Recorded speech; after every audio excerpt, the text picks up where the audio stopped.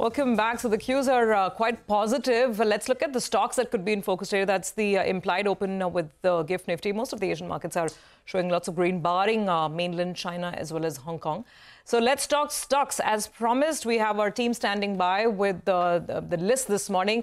Guys, okay, we've got everybody on the same window now. Manglam, you go first. Zomato in focus yet again. Tell us more about this potential block.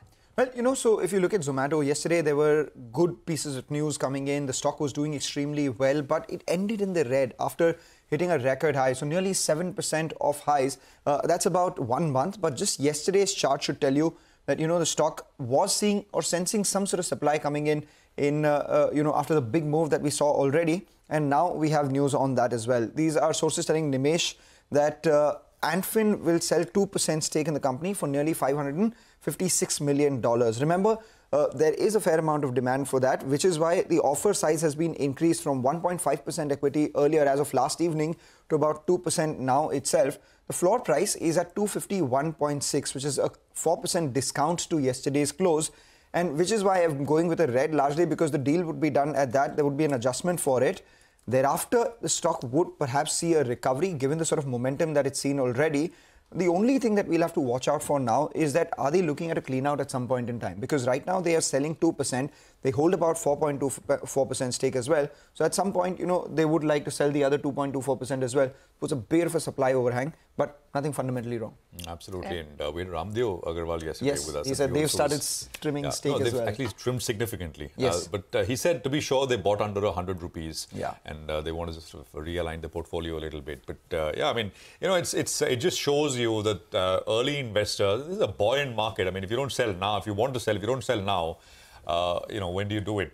So, and funds, of course, can sell for a variety of reasons. It's not always necessarily, a call that, well, the business has turned south or whatever. It's not the case. And I think Mr. Agarwal, of course, made that case very pointedly. IndusInd Bank is the next one we were focusing on. Abhishek has got details here. Abhishek, good morning. Good morning, Prashant. So, IndusInd Bank has given a press release wherein they mentioned that the bank has received approval from RBI to set up a wholly owned asset management business of a mutual fund. So, this is to be done via equity infusion or infusion of equity capital into that AMC business. There are additional conditions which are mentioned in the letter. Remember that sometime back, the promoter group, that is Hinduja Group, had picked up a 60% stake in Invesco. So, Nomura has written a note on IndusInd Bank. They have a neutral rating with a target price of 1,580 per share. They say that this is a positive development for the bank that currently does not have any direct para-banking subsidiary businesses. Back to you. Right, okay. All right, Abhishek, thanks very much. So let's see, perhaps one more mutual fund house coming soon to the street. Let's quickly move on and talk about Bajaj Auto. Sudarshan's watching out for this one. What's the news here, Sudarshan? Morning, Survi. So for Bajaj Auto, I'm going with red just because company will see one-time impact in its net profit in the Q2 period. So the news is company will provide for rupees 211 crore in Q2 as indexation benefit is withdrawn on debt mutual fund long-term capital gains. So what will be the impact on P&L? Company says provision for this one-time impact will be made in the net profit, and impact of one-time change relates to other income and not the operating performance. Also, only a provision is being made in the books of accounts at this point.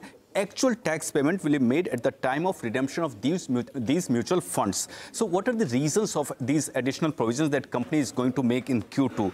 Company invests surplus funds into several asset classes, including debt mutual funds. It used to make provisions for deferred tax on fair value gains on these investments. Remember, in budget, Finance Minister announced withdrawal of indexation benefit on LTCG on debt mutual funds purchased before April 1, 2023, and also announced change in the tax rate from 20% to 12.5% without indexation, from 20% with indexation. And this is the reason that these auto companies are going to make additional provisions in Q2. All right, Sudarshan, thanks a lot for that. A mild red is what you see on Bajaj Auto as well. The stock ended about 1.2% lower in yesterday's session already. It was similar to what Maruti had said in yesterday's session as well.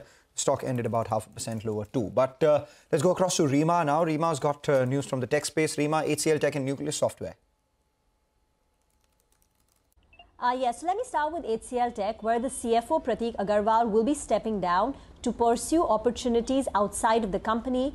The company has appointed Shiv Walia as the CFO effective 6th of September. Shiv Walia has been, with the company for over 3 decades now. He started his professional career, so an insider, and he will take on the role of the CFO's position at HCLTech.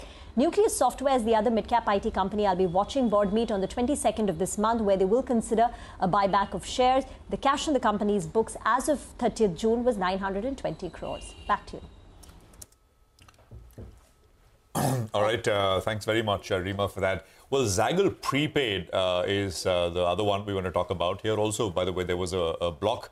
Prudent Corporate Advisory was down sharply yesterday, and there is that one we want to cover as well. Vivek has got both those. Vivek, morning. Well, good morning. Both of these stocks actually saw large trades in yesterday's trading session. Let's go with Zaggle first. Zaggle, again, what's actually happened here, one strategic investor, Zuzu Corporate Software Services, sold close to 4% stake at 361 rupees a share. Now, remember, they held close to 12.83% stake, so now there remains an overhang of further trimming of stake. Now, when you're talking about Prudent Corporate Advisory, again, close to 2.5% of total, 3.5% of total equity actually exchanged hands yesterday. Two of the promoters, which is Sanjay Shah, sold close to 1% of the total 43.3% stake that he held in the company, and another promoter, Ramesh Chandra Shah, sold close to its entire 1.48% stake. Amongst the buyers, the ones that have been disclosed is Societe Generale. They purchased close to 0.7% stake, going with the red on the back of the strategic investor and the promoter selling stake in both these companies. All right, got that. Thanks, Vivek, very much for that. Back to Abhishek. Abhishek, you're looking at Poly Medicure. What's the development here?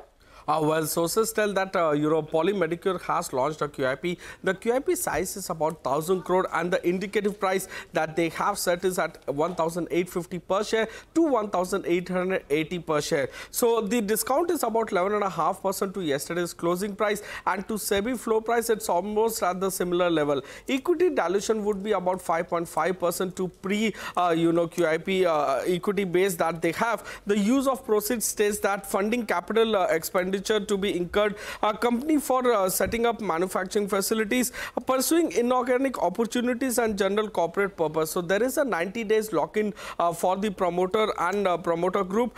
Book running lead managers are IFL Securities as well as SBI Cap. Back to you. All right, Poly Medicure was a big mover in yesterday's trading session, QIP today. Vamakshi joins in now with all the other stocks that are in the news. Vamakshi. Well, good morning, Mangalam. Let me first start off with high-tech pipes, going with the green for this counter, and that is because the company is looking to raise funds up to nearly 600 crores. They are considering various modes of funding, which includes QIP, FPO, rights issue, among some other combinations.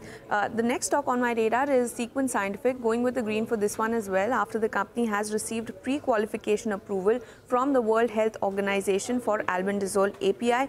This approval is in partnership with Mepro Pharmaceuticals, who has successfully developed and commercialized the chewable formulation from its WHO PQ approved plant using Sequence API.